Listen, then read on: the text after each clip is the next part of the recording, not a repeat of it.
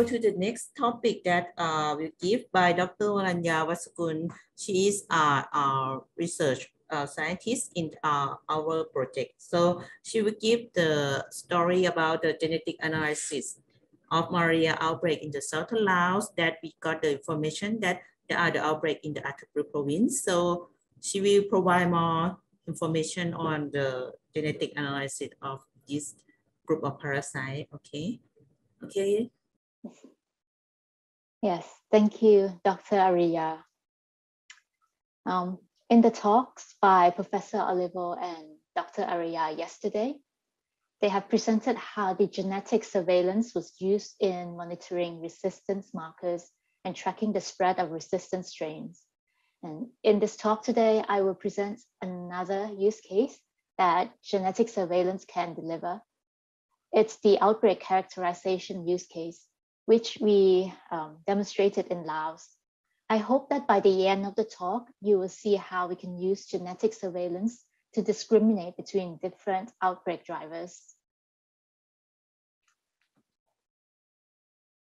In the past years, overall, we have a big reduction in falciparum malaria cases in Laos. However, in a few isolated pockets of Laos, there have been some outbreaks.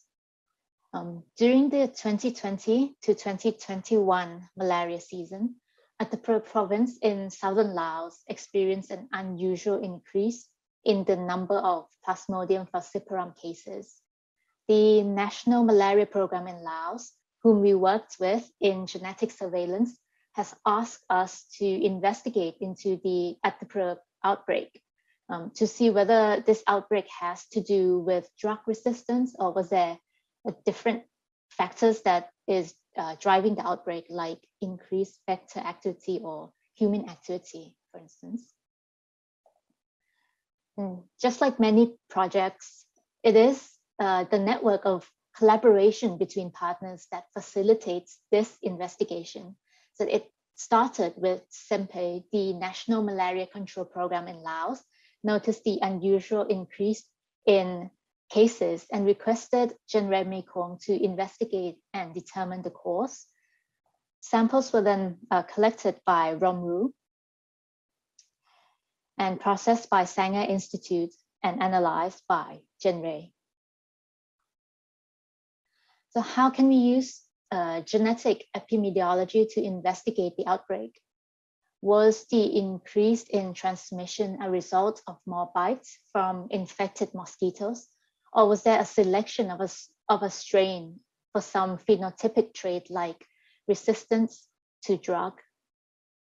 One indication that we can use to help us determine the outbreak driver is to analyze the diversity profile of the population. And this can be measured using genetic barcodes. If we see normal diversity in the outbreak population, it indicates that the increased transmission is without selection. Whereas if we see lower diversity, it indicates a probable ongoing selection of a parasite population. In addition to this, we also analyzed the genetic markers of drug resistance and compared that to other periods. Before I move on to show you the findings, I want to quickly show how drug resistance can affect diversity. So here we have normal diversity, then a new mutation that makes the parasite resistant to the anti-malarial in use arises, which means they would be able to survive the anti-malaria induce. So the parasite with the new mutation multiplies and thrive, whereas other parasites are killed off by the drug, so the numbers stayed low. The new mutation rises rapidly in frequency and the overall population diversity decreases. If you were here yesterday, you would have heard the explanation about genetic barcodes. So I'm not going to go into details, but just to say that genetic barcode is like a summary of the genome. It can tell us how similar the parasites are to one another. For instance, if we have high mismatches in the barcodes, we get low percentage of similarity. And this enables us to do analysis such as diversity profiling. Using the genetic barcode, we have seen a dramatic reduction in diversity of the parasite population in Attapur during the 2020 and 2021 season. The outbreak population is dominated by a single strand, which indicates selection of this particular strain. This figure is another way to show that there had been a dramatic reduction of population diversity in 2020 and 2021, where the outbreak occurred in Attapur. This reduction in diversity was due to a single strain that increased to high proportion, having started at a low frequency in 2017. This strain is shown in red. This outbreak strain was largely restricted to the Attapur province with a hotspot in the Pruvong district. Analysis of the drug-resistant markers showed that this strain processes markers associated with resistance to chloroquine, sulfadoxine, pyrimethamine, and artemisinin. Interestingly, the Kelch13 mutation that confers the artemisinin resistant was the R539T, not the Kelch13 C580Y mutation that dominates many parts of the lower Mekong region for many years. So previously, the KEL1 PLLA1, which carries both the C580Y mutation and the plasmodium amplification, dominates the lower Mekong region in Southern Laos. And this coincides with the high prevalence of the C580Y mutation, which is shown in red. However, in 2020, we see a shift in dominance in Attapur. We see the reduction in the C580Y accompanied by a sharp increase of the R539T mutation. The R539T mutants replaced the KEL1 PLA1 parasite during the outbreak. In particular, what we observed was the decline or absence of the plasmodium amplification associated with resistance to piperacillin in the Attapur population in this period. So what we see is the dark green color is almost completely disappeared, and the dark green is showed the KEL1 PLA1. But there was still some presence of the C580Y without the plasmodium amplification, still circulating at a low frequency during the outbreak period. To better understand the dynamic of the parasite groups, we analyzed the population structure using a relatedness heat map based on the pairwise distant matrices of the genetic barcodes. I know that this looks like a complex figure, and there's a lot going on here, but essentially what it's trying to show is that if the samples are similar to one another, they are in blue. And if the samples are different to one another, they are in red. So this big group over here is the R539T from the Attapur outbreak. And we see that the parasites are strikingly similar to one another. This heat map highlights the clonality of the R539T group, which indicates the high level of inbreeding within this group. The heat map also shows that the C580Y are not as highly inbred compared to the R539T. And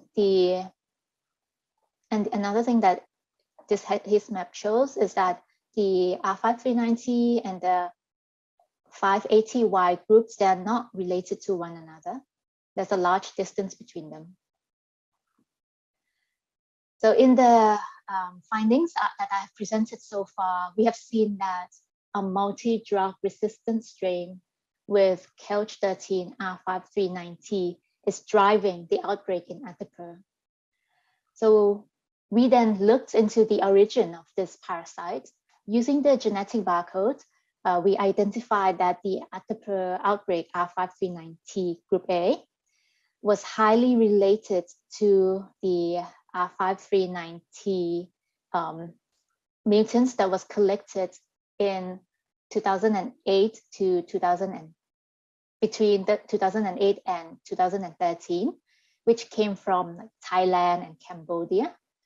And they shared about 80% of the barcode similarity, suggesting that the Attapur outbreak R5390 is a descendant of the R5390 mutant population that was first detected in Western Cambodia in 2008. And this map here shows the genetic connection between these earlier R5390 group and the latest R539, and how they are connected. When we combine these two data sets, we see that they are related to one another. Okay, so now that we have seen the findings, once we have determined the cause, we communicated the findings to the public health experts to support their decision-making with the control measures. So we are coming to the end of my talk. I hope that we have demonstrated to you another use case of genetic surveillance in action, particularly the outbreak characterization. In the Attapur outbreak, we have found that the outbreak was driven by pre-existing multi-drug-resistant parasites. Understanding the character of the outbreak enables public health to identify optimal intervention for outbreak control. The benefit of using an existing genetic surveillance that is in operation is that it enables us to deliver findings to public health authorities within the same malaria season, which allows for a timely response to the outbreak. Lastly, I would like to thank you all of our funders and collaborators that are way beyond this list. Without great network collaboration, we would not be able to do any of this. But for the work that I presented here in the slides, I would like to specifically say thank you to Simpe, Dr. Weopong, Dr. Gao, Dr. Nian, Dr. Mei Fong, the GenRe team, Professor Dominic, Dr. Roberto, Dr. Richard, Professor Aryan, Professor Nick Day. Yeah, thank you so much for listening. Thank you very much, Varanya, for this great presentation. I would like to also give my words of thanks to Simpe and to all the control programs that have supported us in this analysis. I think if I can just look for one, if I can just comment for a second about the some of the images that Dr. Varanya showed you. What is interesting here is that also you're seeing some new types of maps. These maps have to do with identifying strains and showing how they spread, showing where they're present, and showing how they're connected to each other. And as you've been able to see, we've been able to take more historical data from whole genome sequencing and actually show where we think these strains have originated and how they're related to previous previous parasites that we've identified. Also, one of the exciting findings in this outbreak is basically that different drug-resistant strains are somewhat fighting each other for dominance. And this is probably driven by our choices of therapies. And it's interesting how the C580Y and KEL1, PLA1 strains seem to have decreased in numbers significantly after DHAP paraquine was abandoned. I think we have Dr. Siv is trying to ask us something. Dr. Siv, go ahead, please. Yeah, thank you. I have two questions to the last speaker. One, we are noted that there is a presence of R539T in Attapeu province, and also this clade has been tried to replace C580Y in the Attapeu provinces, but maybe they're linked to outbreak. But my question is, you also had been mentioned that from 2008 and 2013, the sample from Cambodia and Thailand, especially in Cambodia, they have found this R539T seem to be related with the same the origin.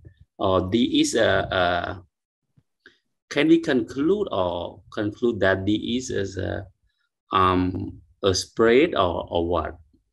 This is the first question, and the second question is you can see that the use case of genetic barcode here. Can you have been put hypothesis? One is whether we can use your genetic barcode to see the situation linked to outbreak, and one question you have been raised about whether the more biting, the hypothesis in your thought, your presentation. So but I don't see what the conclusion is of that. Whether there is a link, how can we conclude, how can we say that by using genetic barcode to address small biting? Thank you. Thank you, Dr. Sif, for the question. To answer the first question, you're asking about whether the R539T in Attapeu is related to the one in Cambodia that much earlier, right? From the genetic barcodes, we saw that there are like 80% similarity in the barcodes. But we also did some further analysis using the whole genome sequencing with the IBD analysis, and we also found that they are in IBD, they are related to one another in that way. Yeah. And is there anything you want to add? I just wanted to mention one more detail. So, because Dr. Siv asked whether we can think of it as a spread. And in a way, yes. However, the parasites, as Varanya just pointed out, they're not identical. They're not exactly the same parasites that were circulating in Cambodia 2008, but they are the direct descendants of those. So what we think is that that strain has initially spread to northern Cambodia, to Thailand, and something happened about 3 years ago, maybe 4 years ago, that they have also acquired some other ancestry and mixed with some other strain. And after that, they have caused the outbreak. Is that correct, Varanya? Yeah, that's correct. Thank you. And to address the second question about how can we use genetic barcode to see whether there has been an increased more bites with the mosquito. So for us, what we did was we tried to use the diversity profile. So our hypothesis is that if there's just normal, if there's like more bites, we wouldn't see we wouldn't see the diversity of the population goes down, but it would either be the same, remain relatively the same, or it would have been increased. And so that's why that was just kind of our hypothesis going into this investigation. So when we started this investigation and we saw that the diversity was dramatically reduced, it gave us the indication that, oh, there has been a selection going on, that there is some advantage to these parasites that has been selected.